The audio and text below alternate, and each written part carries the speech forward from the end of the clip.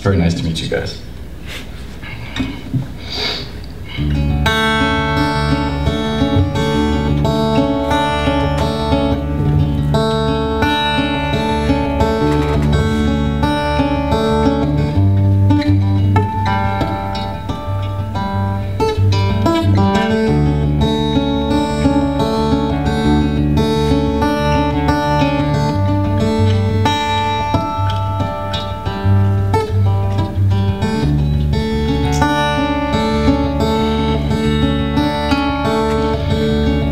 I want you to think of a song.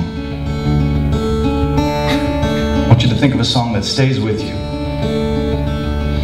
Maybe it got you through some of the rough times in your life, or maybe it reminds you of the good times.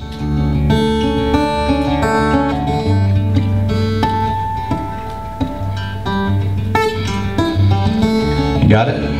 Good. Now imagine that song contained the very information you needed to make sure that your children could put food on the table. Imagine that song contained the information you needed to make sure there was enough soil in the ground or fish in the river for your grandchildren. Imagine that very song you've had stuck in your head for all those years spelled survival for you and your family, or maybe the survival of another species.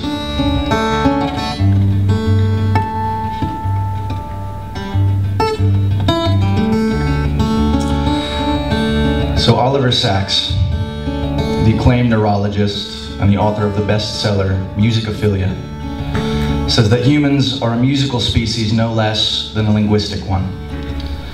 He says that all of us, with very few exceptions, can perceive music. Things like tones, timbre, pitch intervals, melodic contours, harmony, and maybe most elementally, rhythm.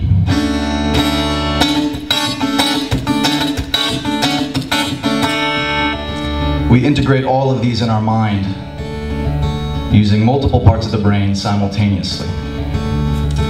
And in a metaphorical sense, we're also simultaneously constructing this music in our hearts.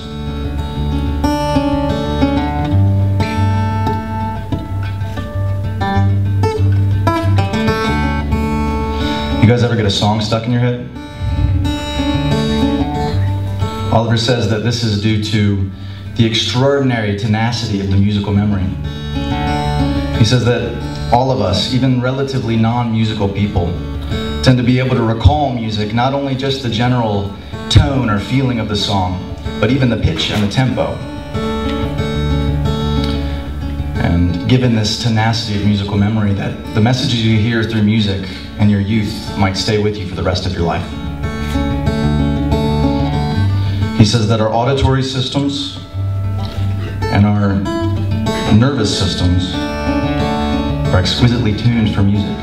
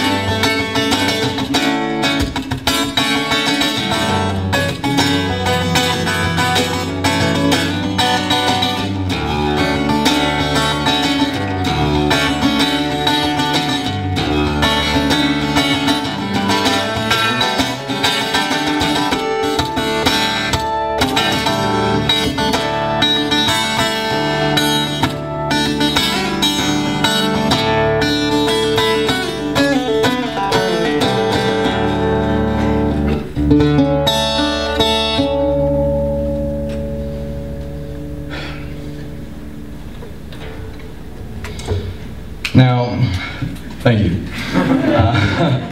The influential power of music on the mind has been recognized for millennia. The highest goal of music is to connect one's soul to their divine nature, not entertainment. Music gives a soul to the universe. When the soul hears music, it drops its best guard. And when one hears music imbued with a certain passion, he becomes imbued with the same passion. That's important, remember that one. Now, a few years later, the Beatles talked about a revolution. Said we all wanted to change the world. Would you agree? Well, from the protest music of the 1960s, to the work in the 1980s of Paul Simon, Hugh Masekela, Miriam Makeba, Ladysmith Black Mambazo, and all the rest, to the singing revolution in Estonia, the past century has been marked by significant events that were harnessing the power of music to create positive change. Now, my question is, can we create an ongoing movement using music to confront the environmental issues that we face today with such global implications? In other words, can we make music for sustainability sustainable? Now, a lot of people have found success in this world by solving the world's challenges. And a lot of these challenges are in spheres such as health and technology, energy, governance, you know, important things. But positive change is the child of challenges. And I want to highlight today the importance of the creative sphere in solving all of these global challenges. You see, every time we paint a painting, or we sing a new song, or write a story, creatives challenge ourselves to express the intangible deeply and uniquely in our own way. Every time we write a poem, or start to compose or sketch, every time we write a poem, start to compose or sketch, we're seeking resolutions. We're seeking resolutions to harmony, rhythm, and form, and fluid genesis, creating something altogether new. Now, I believe that when the creative sphere applies this natural inclination to solving problems that we place before ourselves in our creative work, to solving some of the problems that are being faced by humanity and the globe as a whole, the creative sphere stands to bring great strides of positive change to the world, as it has many times in the past. After all, as they say, novel problems beg novel solutions. So back to the picture, the big picture here. We've got health and technology, music and energy, justice and painting, governance and filmmaking, photography, food writing, you know, you get the gist. Now, I believe that each of these different spheres is uniquely able to bring positive change to the world in a way that the others can't quite replicate. So let me give you a few examples. The journalistic sphere is good at keeping us informed of current events or digging out truths and exposing them. Where the scientific sphere is good at chasing down and understanding deep nuances of how the world really works. The musical sphere is generally good at translating words to emotions or vice versa and presenting the results in a way that you never forget. And the business world is good at making money. I know I'm not, but I'm glad that we live in a world in which philanthropy and corporate social responsibility are becoming more important to more people. Now, the ideal is that all of these various spheres can check and balance one another, but on top of that, amplify the positive effects that the others have on this world. Unfortunately, that's still not how things are going. By living the way that we do, our world and our species are falling apart. So the good news is, all of these spheres and these careers that I'm talking about can be boiled down to individuals. And that's where things get fun, because most of the individuals I know aren't spheres. And in the context of this metaphor, we're a lot more like three-dimensional Venn diagrams, right? And that little overlap right in the middle, that's where you find who you are and how you can bring positive change to the rest of the world in ways that other individuals can't replicate. Or maybe they can, but they just aren't doing it yet. Or maybe they are, in which case you form a team that can do even bigger and better things. On a personal level, through reflection and experimentation, we can find out what our hometowns and our family life, our passions and our preferences, Our victories and our failures have been leading us up to all along, to be a person unlike anyone else with a unique capacity to uplift the world and the people around us in unique individual ways. And now I'm here to tell you that this is not just an ability you have. I believe it is a responsibility. Years of lifestyles based on selfishness, fear, and apathy have left our world a wreck. And there are people who are actively making it worse. So it rests on all of our shoulders to reflect, find what inner vocation of ours can bring a greater good to the outer world, and start spending at least part of our lives being part of the greater good. Now, we humans crave connection, but unfortunately we're also incredibly awkward. So sometimes it helps to have a common goal or a common enemy, something that affects all of us. And in our day and age, if there were one common enemy, one global issue that could make us or break us, unite us or divide us, it would have to be climate change. Thomas Stocker, the co-chair of the UN's Intergovernmental Panel on Climate Change, has said that this is the greatest challenge of our time. 97% of climate scientists agree this is happening, and we're doing it. We're already seeing coastal erosion, lowland flooding, the disappearance of island nations, and record-breaking natural disasters, the likes of which have been forecast by climate scientists for decades to deaf ears. The time is now, everyone, for each and every one of us to find our little piece of the puzzle of becoming that broader solution. Last year, 2016, was the third consecutive hottest year on record, each year hotter than the next.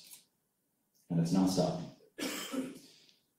We have to remember that no environmental issue is exclusive of humanity, especially climate change. And the people who are affected the most are the people who are contributing the least, living vulnerably on the edge in the developing world. Our brothers and sisters are already suffering all of the effects that I've listed so far, and many more. It's time that each of us pick up the torch and start to take some responsibility for our actions, to uplift our brothers and sisters and leave behind a better world for our children and our grandchildren. Unfortunately, we cannot rely on the people in power to make these decisions for us. We all share the responsibility. We all share the responsibility. It's game time, everybody. How are you going to find your way to be part of the solution? And it will require efforts from all of the spheres of humanity, all of those politicians, all of those journalists, even musicians. All of us have something to chip in. Yes, even us musicians. So in 2015, I started making conservation music. And basically what we're trying to do with this is to supplement the traditional top-down approaches to environmental outreach in the developing world. We're trying to create a relatable, memorable, and actionable way to get these points across to the people who need it the most, by collaborating with musicians in developing countries and local languages and local musical styles, broadcasting those songs over the radio for thousands to hear. We create inspiring media, reaching thousands of people over the radio, thousands more over the television, and thousands more over the internet. The advent of cheap smartphones all over the southern part of Africa where this journey has begun has made shareable music videos more accessible as well. So we get people tapping their feet to the idea that no matter what your situation might be, no matter how rich or how poor, no matter where you live, you can be part of this. This all started back in 2015. I had just hopped off a canoe with the Okavango Wilderness Project with National Geographic and moved into the small village of Saranga on the edge of the Okavango Delta. There I started meeting with musicians, discussing some of the issues that they were facing with regards to their relationship with their natural environment. And then we would talk about this unique power that music has to leave a lasting imprint on the mind and the heart. And then we would start to write music. Before long, I found myself back in Lesotho, the mountain kingdom in southern Africa, where I bought a motorbike and continued the work. After that, I was cruising all over southern Africa, meeting musicians everywhere I went, creating new music about relevant issues in each area, from desertification to the burning of the fields, to littering, to erosion, whatever it might be. We sang these songs in local styles and local languages, empowering these musicians to be the spokespeople for positive change, while I stayed in the background. So far we're working in Lesotho, Botswana, Angola, Zambia, South Africa, Swaziland, and Namibia. This year we hope to get into Kenya and Tanzania, Mozambique, and Zimbabwe, but we're very careful not to take the hit and run approach. We want to create a lasting movement.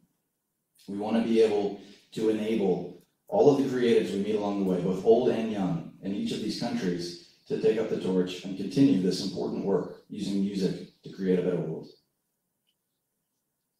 And the first official production that we did with conservation music was called Ngopela Musi. This was back in Lesotho, and it told the story of a man named Fanwa Musi, who was on his way to the capital city of Maseru from his village of Malialia when he came across a massive torrent of muddy water cutting through his garden. So he turned back and went home. The rains ended, the soil dried.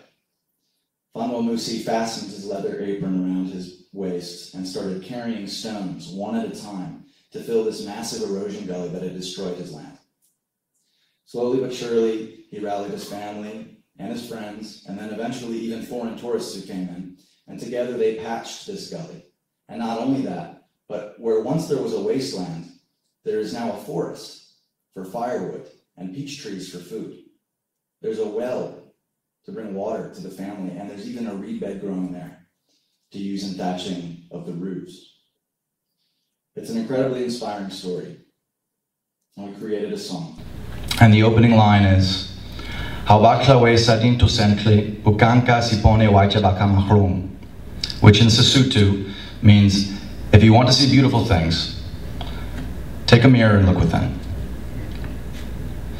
I didn't write that.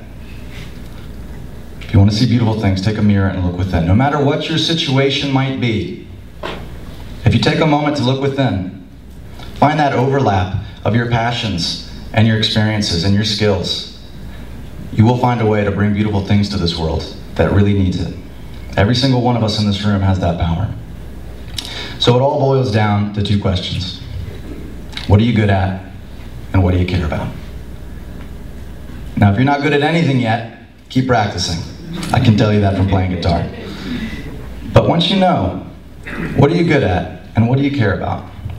Try putting them together. They might be as divergent as music and the environment, but just try and pursue that path, making decisions based on love and not fear, with an open heart, surrounding yourself with motivated people and filling them with gratitude at every possible turn. I promise you, you'll find your way. What are you good at, and what do you care about? Now go put the two together and start changing the world. Thank you very much.